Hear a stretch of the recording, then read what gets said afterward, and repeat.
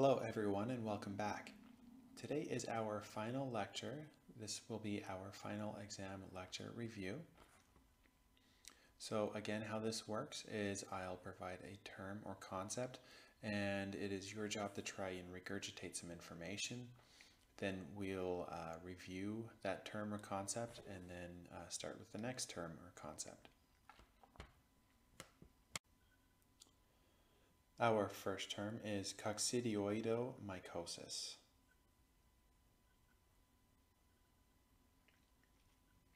And feel free to pause these if you want to think a little bit more about them.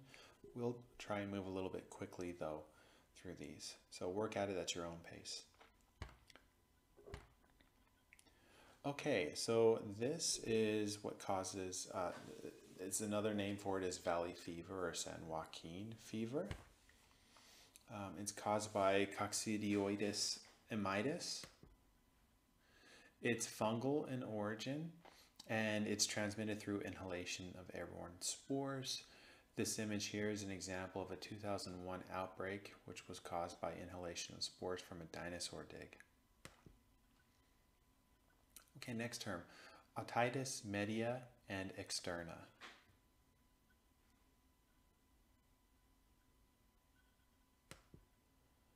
Okay, so these are ear aches where we have the infection of the middle ear caused by a variety of bacteria or viruses. Pus builds up, puts pressure on the eardrum, and causes inflammation. This is more common among children, which have infections in their auditory tube that is smaller and more horizontal. Here is swimmer's ear, which is the infection of the external ear canal and leading to the eardrum. And this one is often caused by Pseudomonas aeruginosa, a bacterium.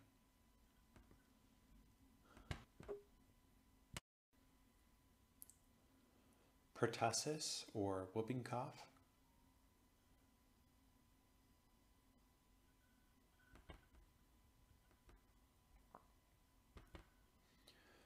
This one is caused by the bacterium Bordetella pertussis, and they attach to the ciliated cells in the trachea and release toxins that destroy the ciliated cells, which interferes with the ciliary escalator and allows mucus to flow toward the lungs instead of the stomach.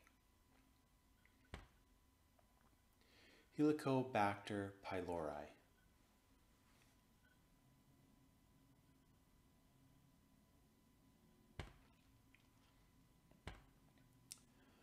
Okay, so these are bacteria that can cause a peptic ulcer disease. They disrupt the layer of mucus that protects the stomach lining from acid and digestive enzymes. Staphylococcus aureus.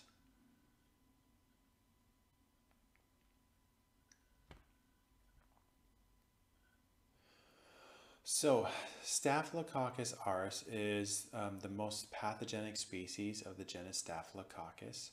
It's found in the nasal passages of 20% of the population permanently and 60% transiently.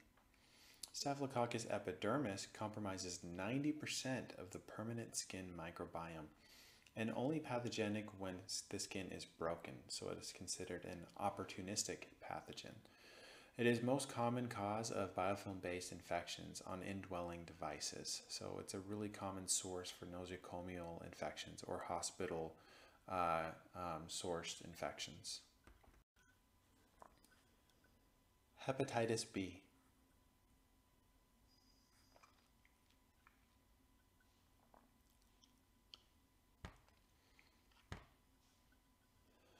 Hepatitis B is caused by a virus. Its transmission can be sexual, parenteral, or perinatal. It's similar to hepatitis A in its symptoms, such as appetite loss, nausea, diarrhea, fever, malaise, and jaundice. Unlike hepatitis A, it is a chronic infection and can lead to liver cancer or liver cirrhosis. Like hepatitis A, there is a vaccine for hepatitis B. While we're in the topic of AB, let's talk about C. C can be spread through a parenteral route. It's really common for those who use intravenous drugs. It's similar to HIV, but takes about 20 years for appearance and recognition of symptoms. And about 85% of cases do become chronic. And this actually kills more people in the US than HIV/AIDS. And because there is a considerable amount of antigenic variation, it has made it difficult to develop a vaccine for this. Gonorrhea.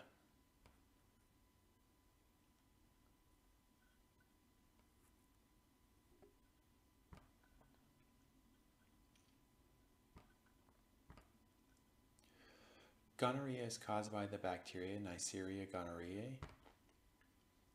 In men, there's about a 20 to 35% chance of transmission per exposure, and it infects the urethra, causing painful urination and pus-containing discharge from the urethra. In women, there is a higher 60 to 90% chance of transmission per exposure, and it can infect the cervix, often with few symptoms, and lack of recognition can lead to later complications.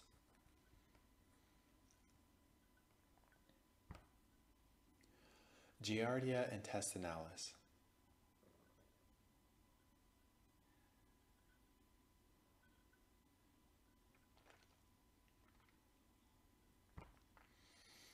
This disease is caused by the protozoan parasite that causes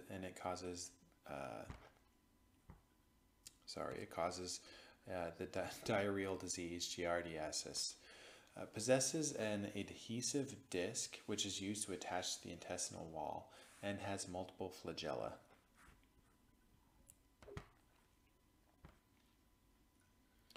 Atypical bacterial pneumonia.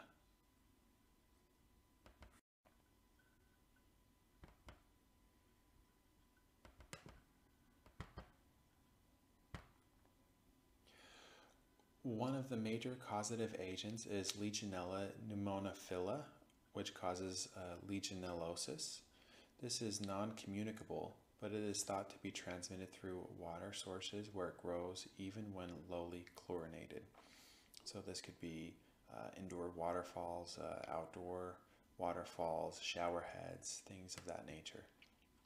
Of course, the typical bacteria pneumonia is caused by Streptococcus pneumoniae. Atypical also includes Chlamydophila psittacia, which causes psittacosis and is usually spread through contact with bird droppings. And lastly, Coxiella burnetii, or Q fever. 60% of cases are asymptomatic. Airborne transmission from a cattle reservoir can be the source of this, and it's endemic to the West Coast.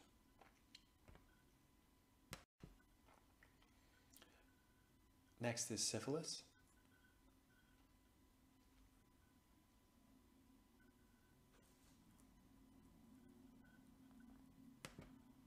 Syphilis is caused by Treponema pallidum, and there are several stages to this. The primary stage is appearance of painless fluid-filled sores at the site of infection, usually about 3 weeks post-exposure, and then they disappear within weeks.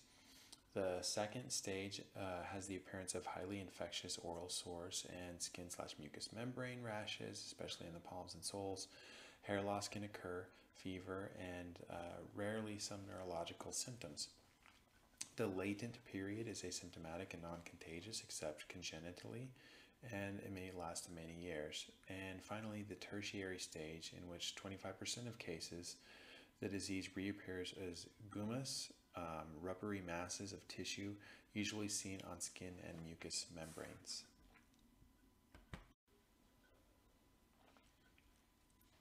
Cholera.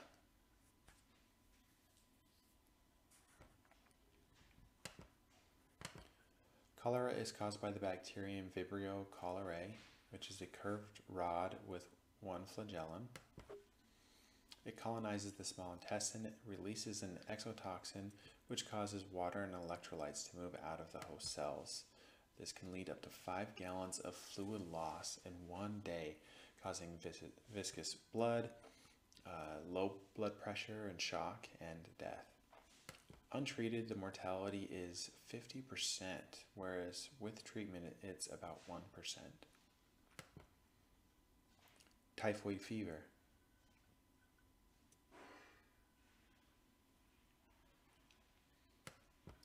It's caused by a special serovar of Salmonella enterica, serovar typhi, abbreviated as shortened to S. typhi. It's transmitted through the fecal-oral route, and recovered persons can have lifelong immunity, but 1 to 3% are chronic asymptomatic carriers like typhoid Mary.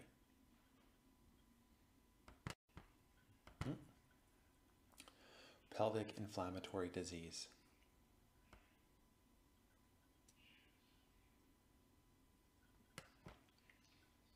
This is a catch-all term for the progressive infection of the female pelvic organs, including the uterus, cervix, and ovaries, which is usually caused by Neisseria gonorrhoeae or C. trichomonas.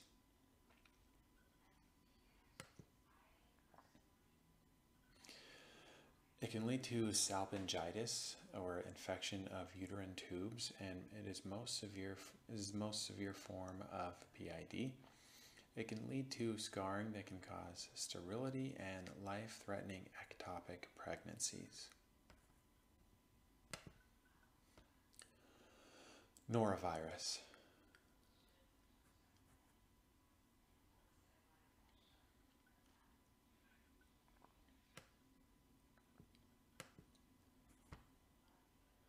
Norovirus, similar to rotavirus, which can cause a fever, diarrhea, and vomiting for 1 week. Norovirus also causes vomiting or diarrhea for about 2 to 3 days, but it's very contagious, has a very high R value, greater than 20 million cases annually in the US, with less than 300 deaths, and it is highly persistent on surfaces.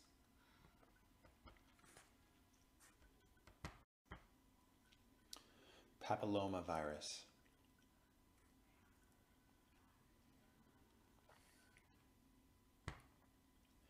This is a virus that causes warts, which are benign skin and mucous membrane growths.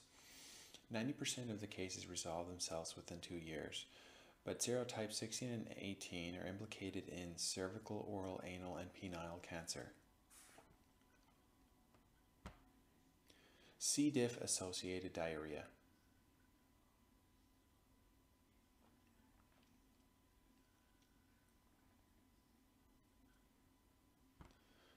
As the name indicates, it's caused by Clostridioides difficile. It's normally harmless and resident of the intestinal microbiome.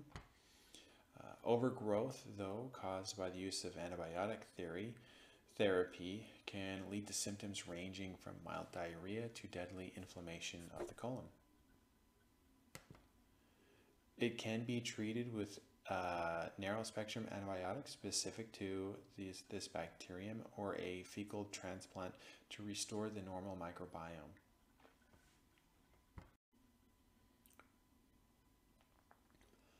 Scarlet fever.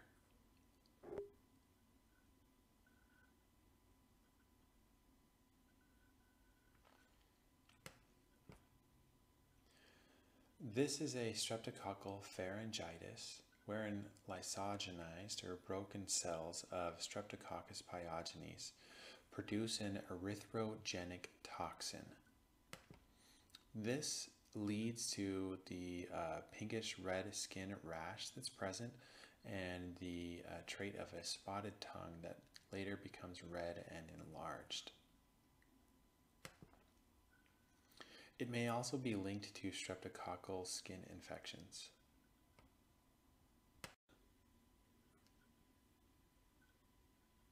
Next up is ELISA.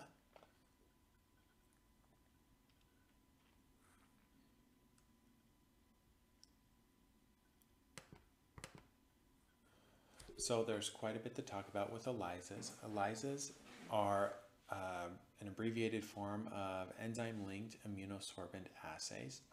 They are assays done to check if a particular patient has antibodies for a type of pathogen or to detect the presence of a pathogen even.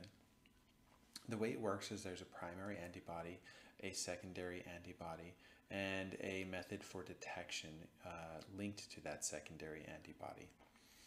So in our example, in our lab, we had a primary antibody that binds to an antigen. So this could be an antigen of some sort of disease. The primary antibodies were ascertained from the patient. So if the patient has been exposed to that pathogen before, then the patient should have antibodies against that pathogen. Those primary antibodies bind to the antigen, and a secondary antibody, which similar to how the primary binds to the antigen, this secondary antibody is made from animals by injecting primary antibodies into them. So this secondary antibody finds the primary antibody to be its target. It attaches itself to that, and the secondary antibody comes with an enzyme hooked to it. And that enzyme can be used to create a color product to tell us if the patient is positive or not. So that's a lot to throw at you, but in an ELISA, secondary antibodies bind to primary antibodies, which bind to the antigens that we're trying to detect. And their labels make it easy for us to tell if they have bound. So none of this works unless the primary antibodies are present and they attach to the antigen. So that's really what we're testing for. And indirectly, that'll tell us if the patient has been exposed or not to that antigen. So let's get some visual images of how this looks. So you can ignore the references to pages and whatnot in these figures, but just look at the images themselves. So in step number 1, we have a well and we adsorb or attach some sort of antigen to it. So this could be some HIV antigens or some sort of an allergen that we want to see if someone has an allergy towards. It could be all sorts of things. An antigen is just something that an antibody finds as a target. Next, we add the patient's antiserum. So on addition of this, if the patient has antibodies present, then the antibodies will bind to this antigen, and this is the primary antibody. Next, we add the secondary antibody. Oops. Oh, sorry. And the secondary antibody is this second Y-shaped image, and its target is the primary antibody. Attached to this secondary antibody was an enzyme. And this enzyme, if this antibody attaches here, in the next step, if we add a substrate for that enzyme, it'll cause that enzyme to that. Sorry, I got cut off there for a little bit. But as I was saying, the secondary antibody is attached to an enzyme. And this enzyme, upon the addition of a substrate, will change that substrate into a colored product. And so if that colored product is formed, it tells us that this enzyme-linked secondary antibody was able to attach to the primary antibody, which attached to the antigen. So if in this situation the patient has this primary antibody, it tells us that the patient has been exposed to whatever that antigen is from, whether it's a virus, an allergen, or something else. And it also tells us that the patient formed an immune reaction to it. Okay, last one, point source spread.